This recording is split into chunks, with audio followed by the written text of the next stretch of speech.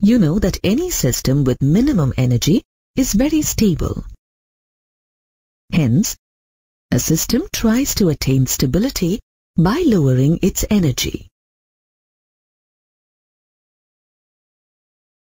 The atoms of the elements in the 18th group, that is, helium, neon, argon, krypton, xenon, and radon, possesses minimum energy and hence are highly stable among all the elements in the periodic table. As a consequence, they do not take part in any reaction and hence they are aptly called noble gases or inert gases.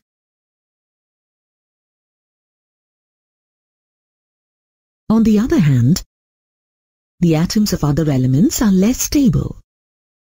As a consequence, they show a tendency to combine with other atoms of the same or different elements to form compounds to attain stability.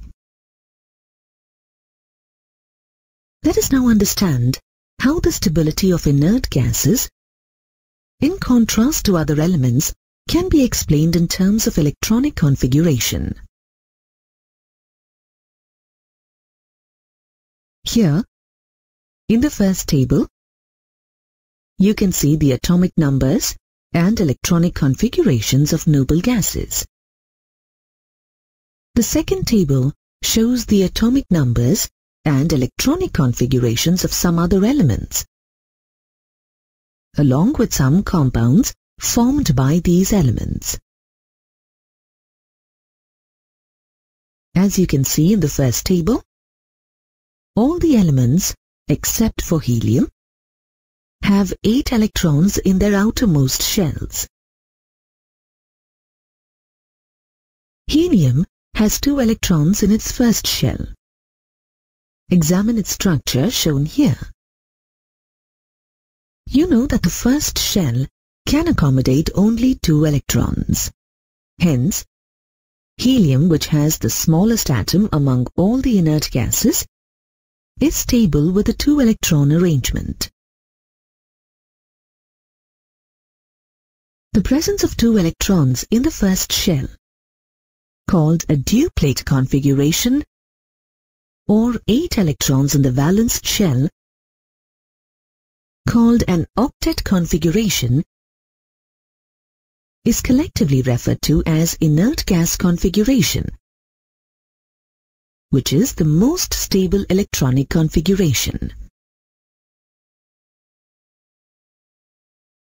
From this, we can infer that atoms that do not have a duplate or octet configuration try to achieve it by losing, gaining, or sharing electrons. The atoms of different elements may lose or gain different number of electrons depending on their electronic arrangement.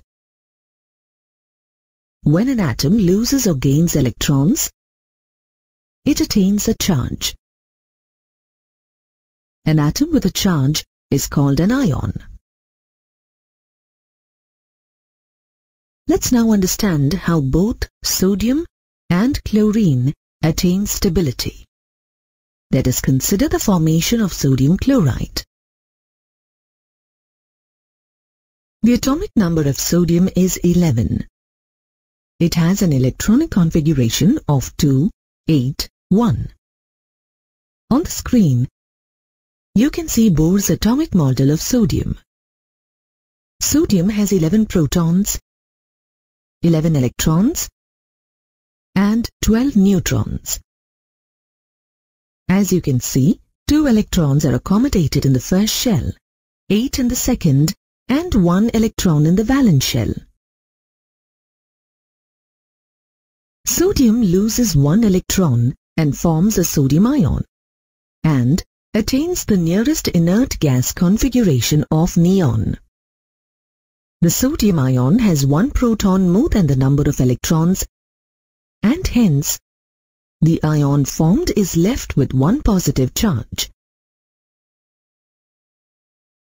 Now, let's look at chlorine. Chlorine has the atomic number 17. It has 17 protons, 17 electrons and 18 neutrons. As you can see from Bohr's atomic model of chlorine, it has 2 electrons in the first shell, 8 in the second and 7 in the valence shell. If it gets one more electron, it attains the electronic configuration of the nearest inert gas, argon.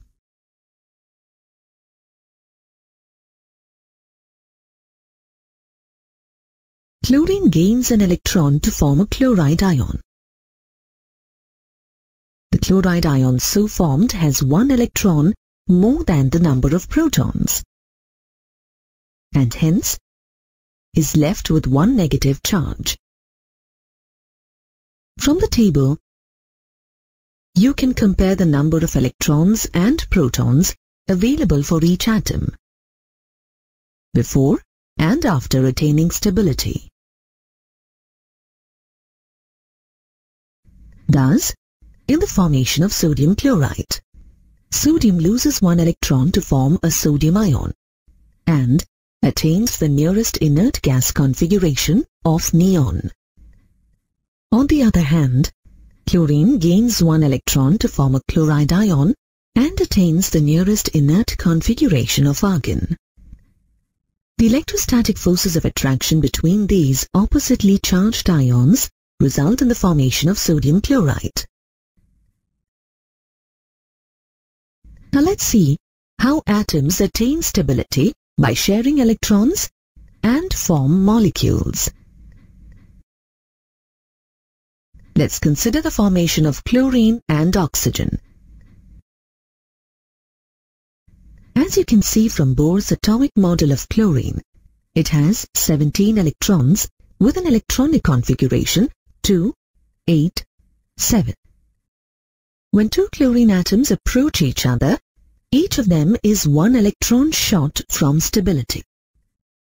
Therefore, they contribute one electron each and mutually share these two electrons.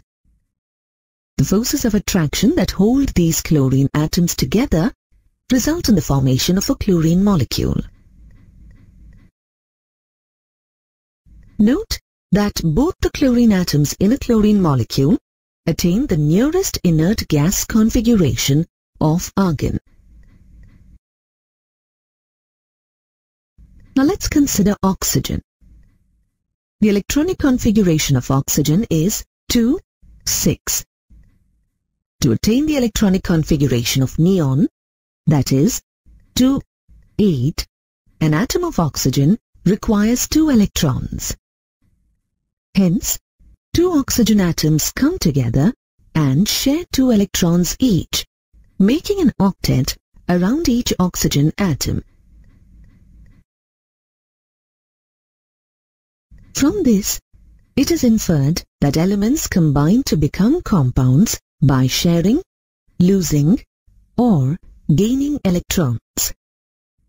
This capacity of elements to combine is known as valency.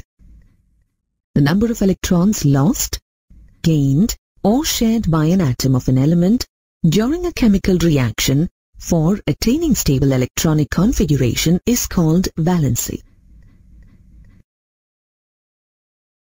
In the formation of sodium chloride, the valency of both sodium and chlorine is 1. In the formation of oxygen, the valency of oxygen is 2.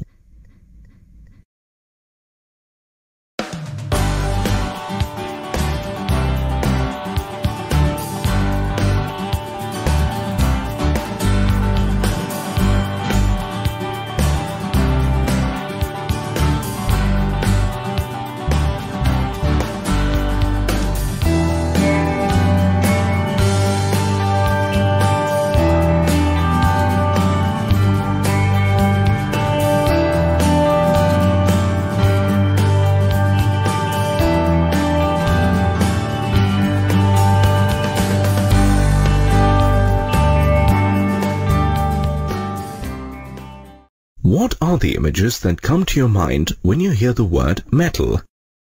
Pen, watch, bicycle, car, bus and bridge are all made of metals. On the other hand, helium, which makes balloons fly, and the carbon that constitutes diamonds are non-metals. What is the basis for distinguishing metals from non-metals? To understand the scientific basis for this classification, you need to examine the physical and chemical properties of metals and non-metals. In this lesson, you will learn about the properties of metals and non-metals. You will also learn how they form compounds and how they can be separated. At the end of this lesson, you will be able to define metals and non-metals, locate the position of metals and non-metals in the periodic table, discuss the physical and chemical properties of metals and non-metals, compare the properties of metals and non-metals. Metals are elements that have a tendency to lose electrons and form positively charged ions or cations. For example, sodium has an electronic configuration of 1s2, 2s2, 2p6, 3s1. During a chemical reaction, sodium can lose an electron to a non-metal like chlorine to form a sodium ion that has an electronic configuration of 1s2, 2s2, 2p6. Conversely, non-metals are elements that have a tendency to accept electrons to form negatively charged ions or anions. For example, chlorine has an electronic configuration of 1s2, 2s2, 2p6, 3s2, 3p5. During a chemical reaction, chlorine can accept an electron from a metal like sodium to form a chloride ion. A chloride ion has an electronic configuration of 1s2, 2s2, 2p6, 3s2, 3p6. To get an idea of the properties of metals and non-metals, let's first locate them in the periodic table. When elements are arranged in the increasing order of their atomic numbers in the periodic table, metals, including alkali and alkaline earth metals, are placed on the extreme left of the periodic table. Non-metals are placed on the extreme right of the periodic table. Based on the positions of metals and non-metals in the periodic table, it is possible to predict their properties. For example, the elements on the extreme left of the periodic table are metals that easily lose electrons and are highly reactive. On the other hand, the elements on the extreme right are non-metals. They readily accept electrons and are also highly reactive. You will now learn about these properties in detail. If you look around, you will find metallic objects around you in various forms. For example, jewelry made of gold and silver, wires made of copper, and curtain rods made of aluminium are all metallic objects. Metals are used to make these objects because of some specific physical properties. Let's take a look at some important physical properties of metals. All metals are solids at room temperature, except mercury, which is a liquid. All metals are lustrous. Metal surfaces shine when they are freshly cut. For example, gold and silver are popularly used for making jewelry because of their luster. Metals have high densities and therefore tend to sink in water. For example, tin and lead sink in water. Exceptions to this rule are lithium, sodium, and potassium. The density of these elements is lower than that of water, and hence they do not sink. Metals are highly malleable and can be beaten into thin sheets. For example, aluminium and zinc can be rolled into thin sheets. This property makes them suitable for use in various industries like construction and manufacturing. Metals are highly ductile and can be drawn into wires. For example, copper and silver can be drawn into thin wires. Metals are good conductors of heat and electricity. Copper wires are commonly used in electrical cables because of this property. Metals have high melting points. For example, tungsten has a high melting point due to which it is used in bulb filaments. Mercury is an exception to this property since it has a low melting point. Iron rusts because it reacts with moisture to form iron oxide, which is commonly known as rust. Metals react with other elements in a variety of ways. Let's look at some such reactions. Formation of ionic compounds. Metals lose electrons to non-metals to form strong ionic compounds. For example, sodium loses electrons to chlorine to form sodium chloride, which is an ionic compound. Action of metals with oxygen. Metals burn in the presence of oxygen to form metal oxides, which are basic in nature. For example, a magnesium ribbon burns in oxygen to form magnesium oxide. Action of metal oxides with water. Metal oxides dissolve in water to form basic metal hydroxide solutions. For example, magnesium oxide dissolves in water to form a strong basic solution of magnesium hydroxide. Action as reducing agents. Metals have a tendency to lose electrons. In other words, they are good reducing agents. For example, carbon in the combined form accepts electrons from sodium and gets reduced to carbon in the free state. Thus, sodium acts as a reducing agent. Non-metals show properties that are unlike metals. That is, they don't possess metallic properties. Let's look at the common properties of non-metals. Non-metals exist as solids, liquids, and gases. For example, silicon and carbon are solids. Bromine is a liquid. Chlorine, fluorine, and oxygen are gases. Non-metals are non-lustrous, that is, they have a dull appearance. For example, the surfaces of sulfur and phosphorus do not shine. Most non-metals have a very low density. For example, oxygen and nitrogen are lighter than air. The exception is diamond, a form of carbon. Diamond is one of the strongest known substances. This is because carbon, in this form, has a very high density. Non-metals are non-malleable. For example, sulfur and iodine cannot be hammered into sheets. Non-metals, except for carbon fibers, are not ductile. For example, phosphorus and bromine cannot be drawn into wires. Non-metals are bad conductors of heat and electricity. For example, sulfur and phosphorus cannot conduct electricity. The exception to this property is graphite, which is a good conductor of electricity. Non-metals have low melting and boiling points. For example, sulfur and phosphorus have low melting and boiling points. When you make a bonfire, the wood burns to release smoke. The burning of wood involves a chemical reaction called oxidation. The carbon in the wood reacts with atmospheric oxygen to form carbon dioxide. The carbon dioxide is released in the form of smoke. Let's look at the chemical properties of non-metals in general to understand their behavior with other elements. Formation of covalent compounds. Non-metals form covalent compounds by sharing electrons. For example, in a molecule of hydrogen chloride, hydrogen and chlorine share a pair of electrons. Thus, hydrogen and chlorine are bound together through a covalent bond. Action with oxygen.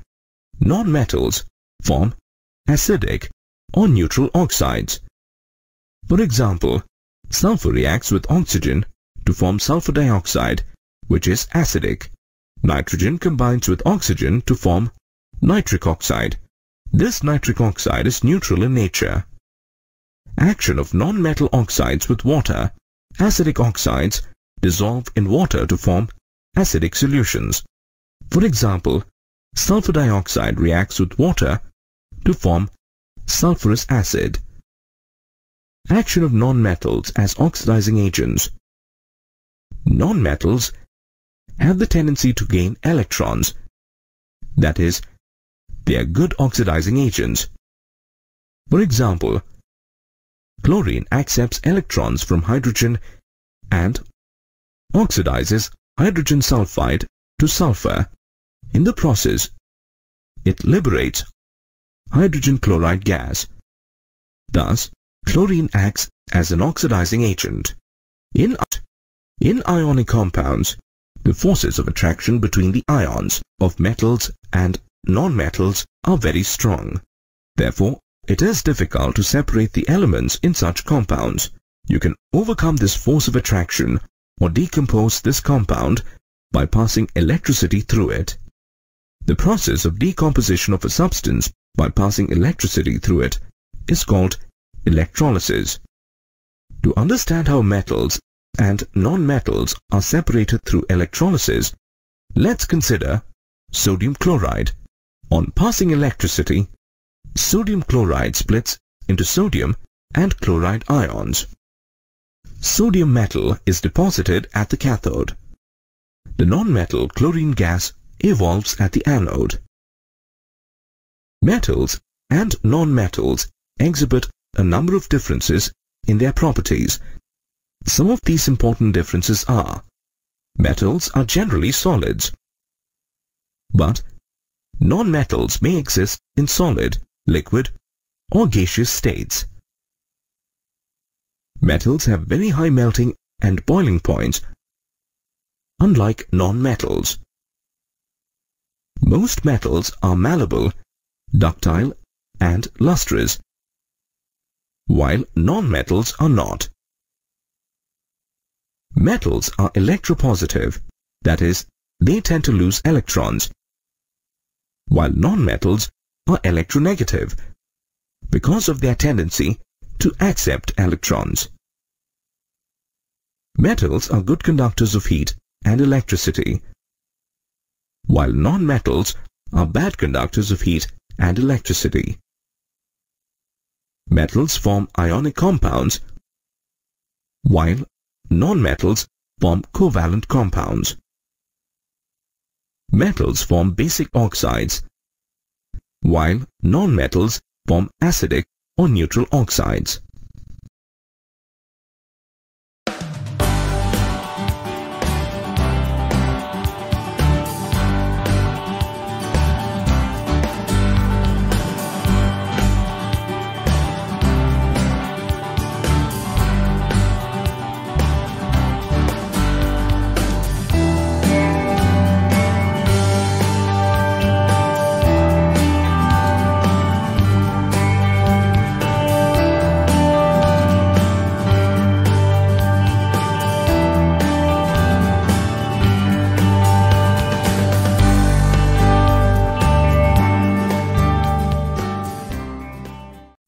An ionic bond is formed by the transfer of one or more electrons from a metal to a non-metal. It can also be referred to as the attractive force that binds oppositely charged ions together. Let's see the formation of calcium oxide, which is an ionic compound. An atom of calcium has the electronic configuration of 2, 8, 8, 2, whereas an atom of oxygen, which is a non-metal, has the electronic configuration of 2, 6. If the calcium atom loses its valence electrons, its electronic configuration would become 2, 8, 8, which is the electronic configuration of the inert gas argon. On losing 2 electrons, calcium forms a positively charged ion. On the other hand, if the oxygen atom gains 2 electrons, its electronic configuration would become 2, 8. Thus, it would attain the electronic configuration of the inert gas neon. Therefore, to attain stability, calcium loses 2 electrons and oxygen gains those 2 electrons. In this process, oxygen forms the negatively charged ion and calcium forms the positively charged ion. The calcium and oxide ions, being oppositely charged, are attracted to each other. This leads to the formation of calcium oxide crystal. The formation of ionic compounds can be represented by the methods shown here. Here is the ionic equation of the formation of calcium oxide. The formation of ionic compounds can be explained by using the electron dot structural diagram. Here you can observe that the calcium atom loses 2 electrons, whereas the oxygen atom gains those 2 electrons.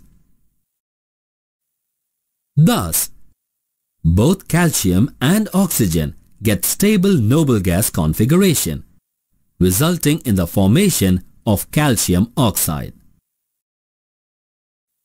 Another method of representing the formation of ionic compounds is atomic or orbital structural diagram. Here you can observe that calcium has 2 valence electrons, while oxygen has 6. By losing 2 electrons, calcium becomes a dipositive ion, which has a stable octet configuration. Oxygen has 6 electrons in its outer shell. It needs another 2 electrons to get a stable octet configuration. Oxygen gets the 2 electrons from calcium to get a stable octet configuration and become a divalent anion.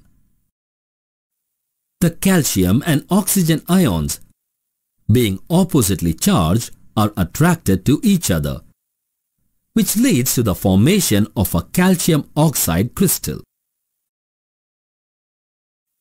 Another example of an ionic compound is magnesium chloride. An atom of magnesium metal has the electronic configuration of 2, 8, 2. Chlorine, which is a non-metal, has the electron configuration 2, 8, 7. If the magnesium atom loses its valence electrons, its electronic configuration would become 2, 8, which is the electronic configuration of the inert gas neon. On the other hand, if each chlorine atom gains 1 electron, its electronic configuration would become 2, 8, 8. Thus, it would attain the configuration of the inert gas argon. Therefore, to attain stability, magnesium loses 2 electrons, and the 2 chlorine atoms gain 1 electron each from magnesium. In this process, magnesium forms the positively charged ion, and chlorine atom forms the negatively charged ion. The magnesium and chloride ions, being oppositely charged, are attracted to each other. This leads to the formation of magnesium chloride. The formation of ionic compounds can be represented by the methods shown here. Let us see the ionic equation representation of the formation of magnesium chloride. The formation of ionic compounds can be explained by using the electron dot structural diagram. Here, you can see that the magnesium atom loses 2 electrons. whereas the 2 chlorine atoms gain those 2 electrons. 1 electron for each.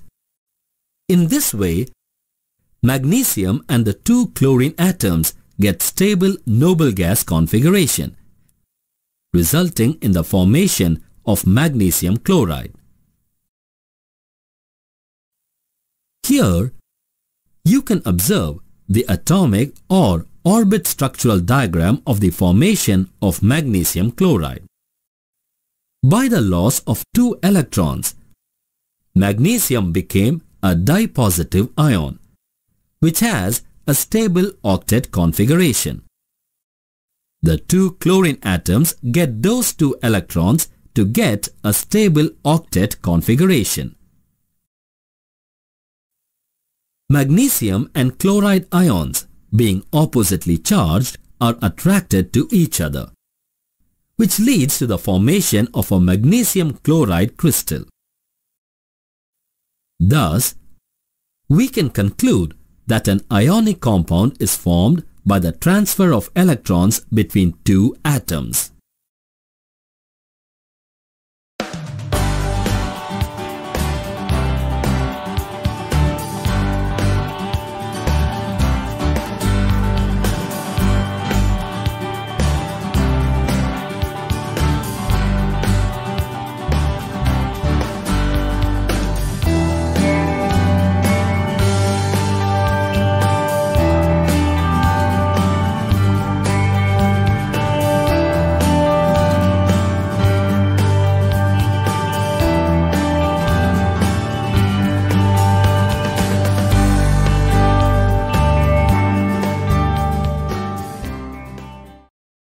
Carbon compounds are all around us, in our clothes, furniture, food, and body.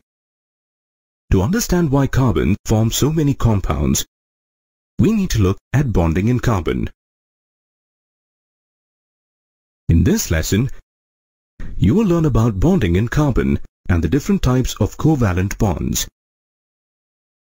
At the end of this lesson, you will be able to list the properties of covalent compounds. Explain the reasons for each of the properties of covalent compounds. List the steps for writing electron dot structures. Classify the different types of covalent bonds. And explain covalent bonding in carbon with reference to methane. Covalent compounds are identified by some distinguishing properties. Let's look into the properties of covalent compounds. Covalent compounds have low melting and boiling points. This is due to weak forces of attraction between the molecules. For example, chloroform has a boiling point of 60 degrees centigrade. When compared to ionic compounds, covalent compounds are non-conductors of electricity. This is due to the absence of free ions. The type of bonding in the carbon compounds does not give rise to any ions. To understand the bond formation in carbon, we need to know the combining capacity of carbon. The combining capacity of any element depends on the number of valence electrons.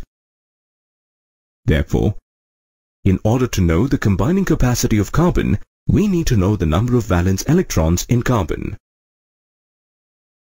When we look at the electronic configuration of carbon, it is clear that it has to either gain or lose 4 electrons to attain noble gas configuration. Suppose carbon gains 4 electrons, it would form a C-4 ion. But carbon, being a comparatively less electronegative element than fluorine, chlorine, oxygen, etc., is unable to hold 4 extra electrons, meaning it would be difficult for the 6 protons to hold the 10 electrons.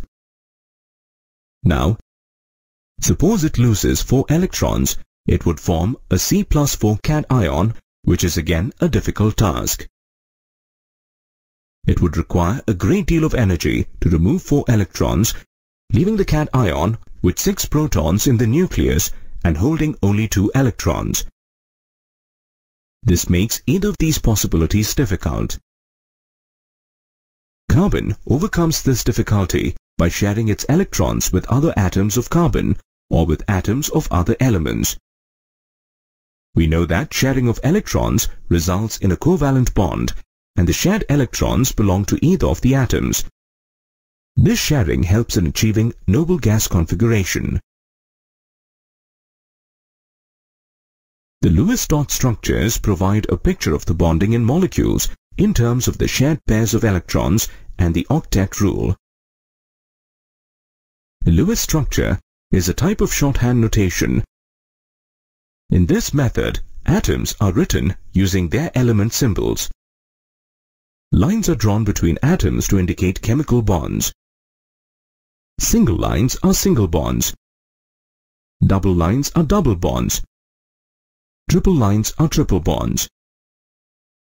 Dots and sometimes the symbol X is used to represent an electron.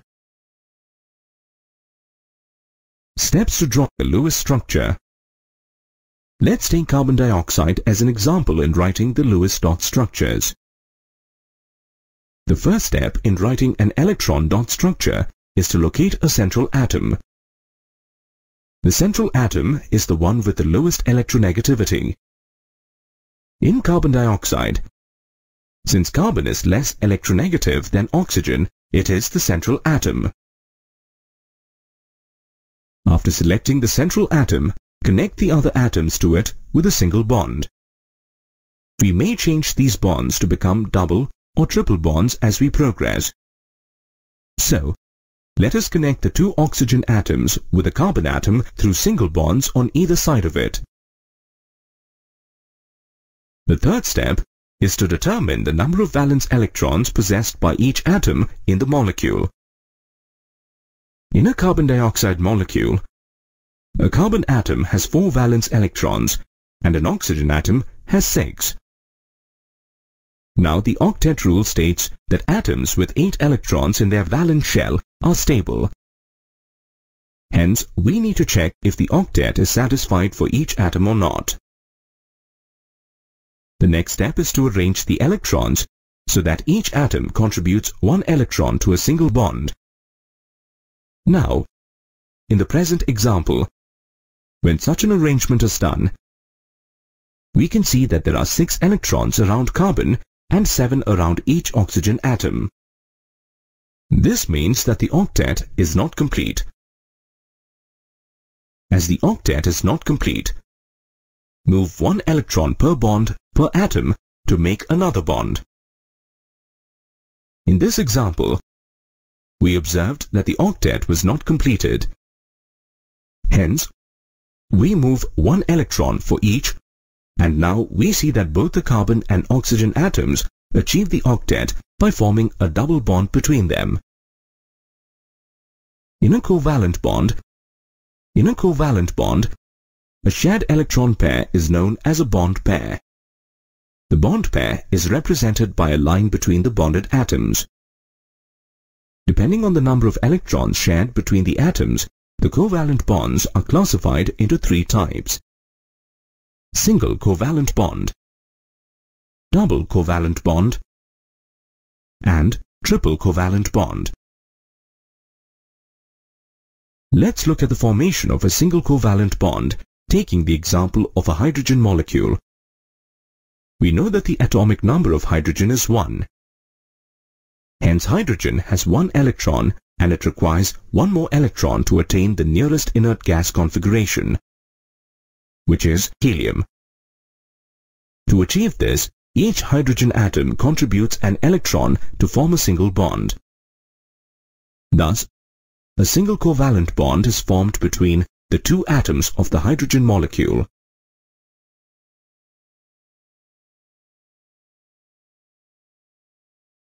Considering the example of oxygen, let's see the formation of a double covalent bond. The atomic number of oxygen is 8, and it requires 2 electrons to achieve the nearest stable inert gas configuration, which is neon. To achieve this, two oxygen atoms contribute two unpaired electrons to produce two bond pairs. Thus, they share these two electron pairs to form a double bond or dicovalent bonds.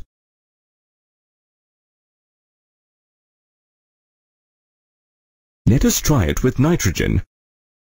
The atomic number of nitrogen is 7, and it would require 3 electrons for attaining the nearest inert gas configuration, which is neon. Thus, the two nitrogen atoms combine together and produce 3 bond pairs and share the 3 bond pairs between them.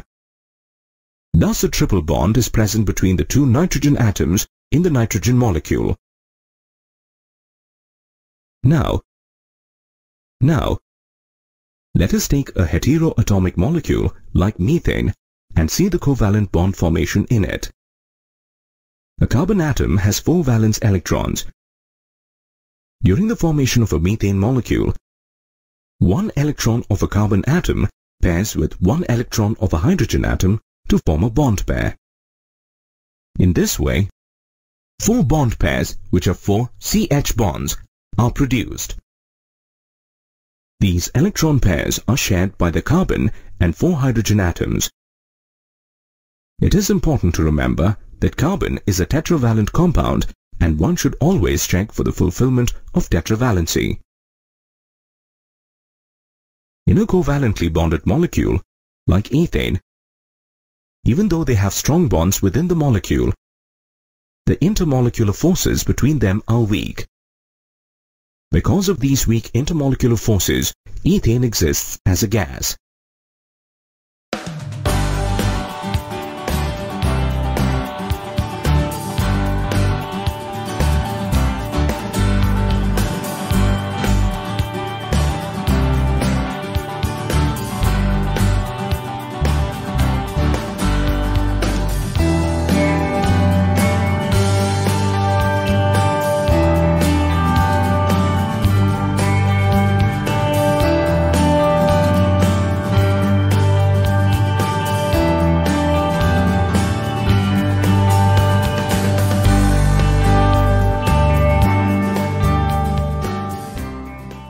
A covalent bond is formed due to the mutual sharing of electrons between the given pairs of atoms of non-metallic elements.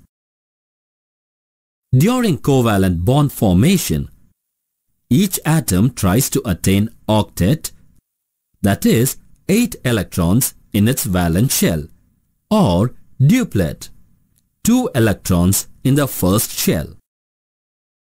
Let's study the formation of carbon tetrachloride, which is a covalent compound. One atom of carbon shares its 4 valence electrons with the 4 chlorine atoms in carbon tetrachloride.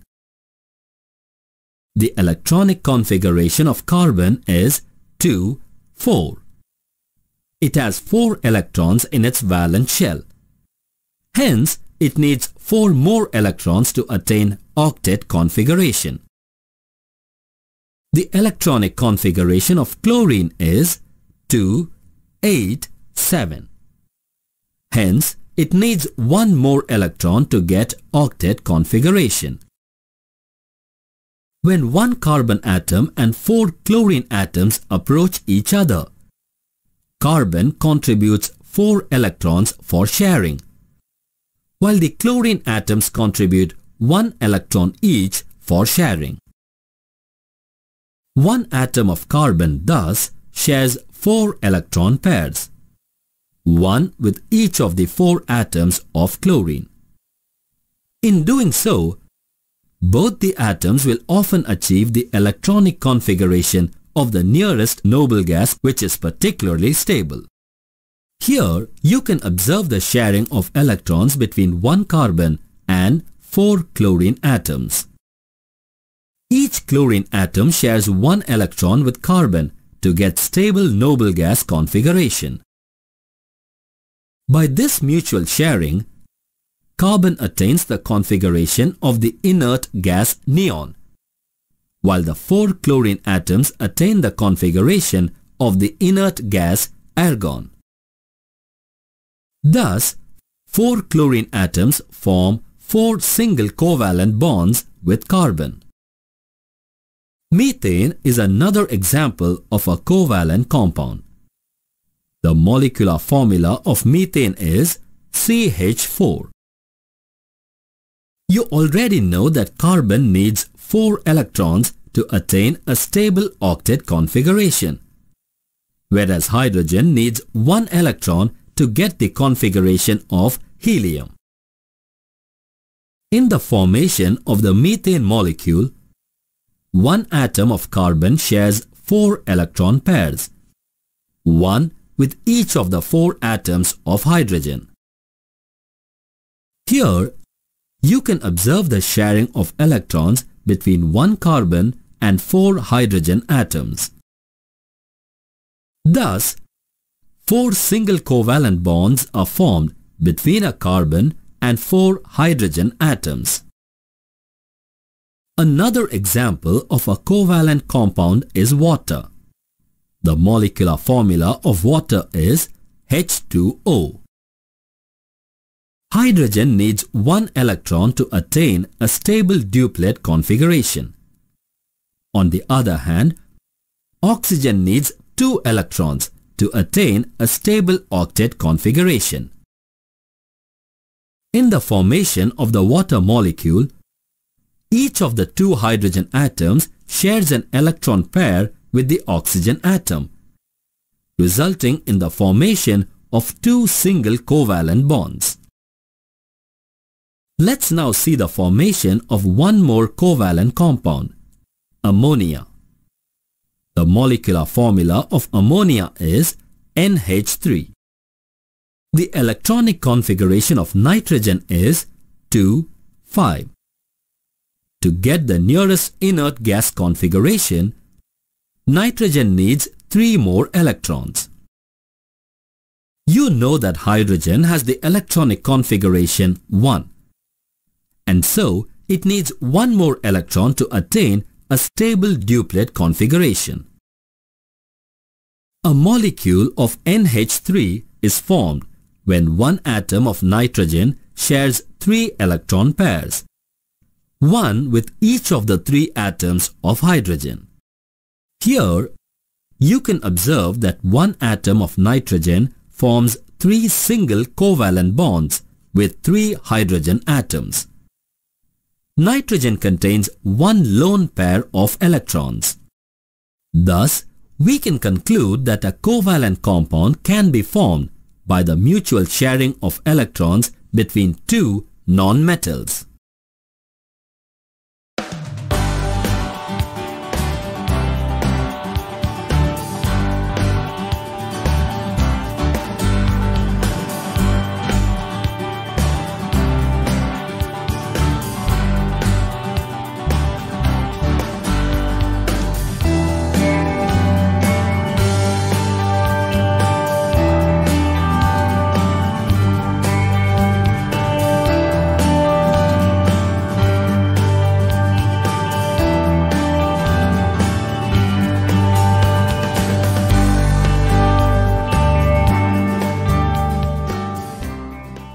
You already know that an ionic bond is formed by the transfer of valence electrons from one atom to another. Similarly, a covalent bond is formed by the mutual sharing of electrons between pairs of atoms of non-metallic elements. There is one more type of chemical bond called the coordinate covalent bond. A coordinate covalent bond is formed by a shared pair of electrons, with both the electrons coming from the same atom. In other words, one of the combining atoms contributes both the shared electrons. The atom that contributes the 2 electrons is known as the donor, while the atom or group that accepts the 2 electrons is known as the acceptor. The coordinate covalent bond is represented by using an arrow. The tail of the arrow indicates the donor, and the head the acceptor of the electron pair in the bond formation. Let us study some examples of compounds with coordinate covalent bonds. Look at the hydronium ion. It can be represented as H3O+. You already know that a water molecule is formed by the mutual sharing of electrons between one oxygen atom and two hydrogen atoms, which results in the formation of two single covalent bonds. Here, you can observe that the oxygen atom contains two lone pairs of electrons after attaining octet configuration. The hydronium ion is formed when a water molecule bonds with a hydrogen ion. A hydrogen ion is formed by the loss of one electron and becomes H+. Thus, it needs two more electrons to get a stable duplet configuration. When a water molecule and a hydrogen ion approach each other, the hydrogen ion accepts the lone pair of electrons from the oxygen atom of the water molecule, which results in the formation of a coordinate covalent bond. Here, you can observe the sharing of the lone pair of electrons of oxygen between the oxygen and the hydrogen ion. Thus, by sharing two electrons from oxygen, the hydrogen ion gets a stable duplet configuration. Now, look at the ammonium ion, in which a coordinate covalent bond is formed. The formula of ammonium ion is NH4+. The ammonium ion is formed by the formation of a coordinate covalent bond between ammonia and a hydrogen ion. In ammonia, three hydrogen atoms form three single covalent bonds with nitrogen. Here, you can observe that nitrogen has a lone pair of electrons. When ammonia is dissolved in water, it forms an ammonium ion. The hydrogen ion from water accepts the lone pair of electrons of the nitrogen atom of the ammonia molecule, resulting in the formation of a coordinate covalent bond. Thus, the hydrogen ion, by sharing a lone pair of electrons of nitrogen, gets its stable duplet configuration. Some compounds that have the coordinate covalent bond are: the NH3 molecule donates a pair of electrons to BF3 and forms a coordinate covalent bond. In carbon monoxide, a coordinate covalent bond is formed between carbon and oxygen. Thus, we can conclude that a coordinate covalent bond is formed by a shared pair of electrons, with both the electrons coming from the same atom.